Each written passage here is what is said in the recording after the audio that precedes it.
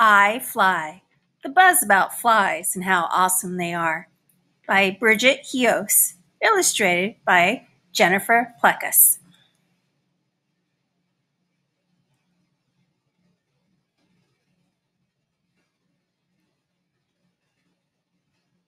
Bzzz. Hey kids, what are you studying? Butterflies? It's always the butterflies. I get it. They have such beautiful wings, such graceful flight, such an amazing metamorphosis. Well, guess who else metamorphoses can fly and is beautiful, at least according to my mother? Me! And all my housefly relatives. Like butterflies, flies go through metamorphosis too. Here's how the story goes. My 500 brothers and sisters and I started out as eggs. Our mom tucked us into a warm, smelly bed of dog dew. When we hatched, we looked like short, greasy white worms. In other words, much cuter than caterpillars. Scientists called us larvae. Humans called us maggots. Our parents called us adorable. Back in my maggot days, I ate a lot, but my siblings and I didn't eat flowers like those fancy schmancy caterpillars. We ate poop and trash, and we still do. Wait a second. Is that a trash can? Yum. Rotting fruit. You don't mind if I eat while we talk, do you? Anyway, as maggots, we grew bigger. We shed our skin 3 times. Then we became pupae. Inside the pupal case, things got interesting. We changed into flies. I remember it like it was yesterday. I busted out of my pupal case. I ate some dead meat on a bun and then started my family. Before I knew it, I was the father of 500 babies. My babies grew up in 10 days. Then my daughters laid about 500 eggs each. That blessed me with thousands of grand maggots, or more. To be honest, I lost count. Sadly, my maggots and grand maggots don't have much use for their old man. They take care of themselves, just like I did as a maggot. So now I spend most of my time flying. I'm an amazing flyer. My wings flutter 200 times a second.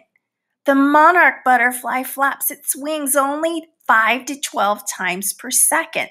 I scoff at that number. Also, butterflies are annoyingly quiet. My wings make a cool noise. When I flap my wings fast, I make a high-pitched bzzz. When I flap my wings slow, the bzzz is low-pitched. Maybe if your science teacher won't let you study me, your music teacher will. And to think I do all this with only 2 wings. Those lazy butterflies have 4. Even you could fly with 4 wings, I bet. But try flying with 2. And try this without spinning out of control. That's thanks to my halters, little spinning things that look like lollipops and help me keep my balance. Guess who doesn't have any? If you said those clumsy butterflies, you're right. Now that I've given you a glimpse of my greatness, you can ask me some questions. I heard that flies throw up on everything before they eat it. Is that true? No, we don't throw up on everything, only solid foods. See, we don't have any teeth, so we can't chew. I had to throw up on this apple core to turn it into a liquid. That way I could sop it up with my spongy mouth. But if something's already a liquid, like the soup you're having for lunch, I don't throw up on it. I'll slurp that right out of the bowl. Next question. Is it true that flies spread diseases by landing on gross stuff, getting their feet dirty, and then landing on food? Okay, that is true. Guilty as charged. But I'm actually a really clean guy. Have you noticed that I scrub myself every time I land? It keeps the sooty, tiny hairs on my body clean. These hairs help me sense things, like the swoosh of air when somebody tries to swat me. But the sooty can't do their job when they're cluttered with dirt and dust. Unfortunately, all that scrubbing sends bacteria flying. Sorry about that. Just keeping it clean, my friends. One last question. Hit me. True or false? Mosquitoes are flies, and mosquitoes are bad, so flies are bad too. False. This one gets me right in the gut. Mosquitoes are flies, but they're not house flies. They're our distant cousins. How would you feel if your distant cousins or relatives did something mean and everyone blamed you for it? Sad, right? Well, welcome to my world. I'm sorry. Please don't mind my tears. It's just that my whole life, all 21 days of it, I've watched kids like you learn about butterflies. Meanwhile, I've been here all along, totally ignored. But you can change that. Ask your teacher if you can study flies, not butterflies. We're the better species. Let's study flies! Yeah! Got him! Put him in the habitat. Wait a second. Where am I? Ugh, it's so clean in here. Where's the rotting fruit? Where's the trash? I need trash! Listen, I made a mistake. I don't belong here in the classroom.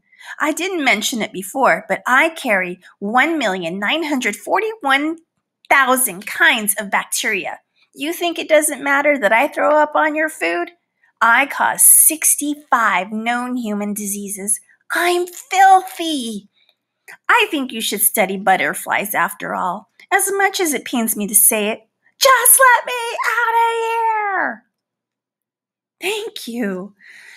Well, I admit flies aren't great for school habitats. We really are awesome. How about a few more facts before I buzz out of here? We have winter homes. You don't see flies when it's cold outside. So where do new flies come from in the spring? If we lay our eggs in late fall, our larvae or pupae spend the winter deep inside whatever muck they call home. The next spring, they become flies. We have big families.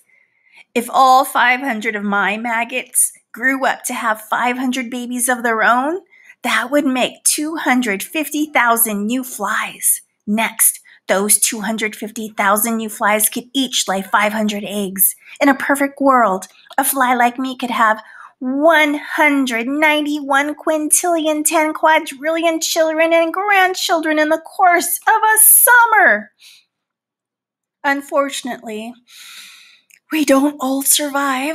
Some of us freeze on cold nights or wash away during storms. Others are eaten by wasps, birds, bats, spiders, or dragonflies. Swatters swat us. And sometimes there isn't enough food. You can do your part to fight fly hunger by leaving your sandwiches, ice cream cones, and candy lying around. We're good people. Insects. Not all my relatives cause problems like the mosquito does. Blowflies help police detectives solve crimes. The age of maggots on a dead body helps police determine when a crime occurred. And fruit flies lend a hand in science labs. Scientists like to study these fly cousins to learn why humans get sick. Perhaps one day you'll study flies after all. And keep in mind that we, the houseflies, also do our part. If it weren't for our hungry maggots, the earth would be a messy place. You're welcome. Hooray for flies! Flies rule! Bravo! Bravo!